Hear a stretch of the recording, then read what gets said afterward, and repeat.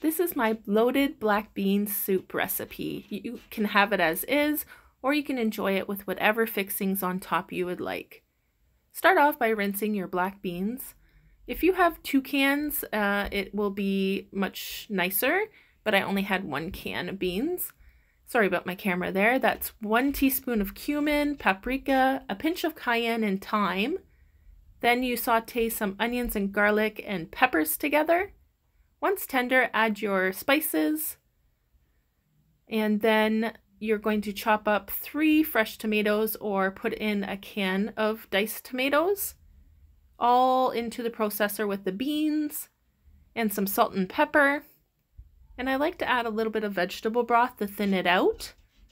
Once it's in the processor, just pulsate it until it's like a soupy consistency. Doesn't take too long. And once it gets there, you're going to throw it in a saucepan like this, heat it up again, and I like to roughly chop a few jalapenos and use some of the brine, and it is so yummy. You can garnish as you wish, and it's good to go.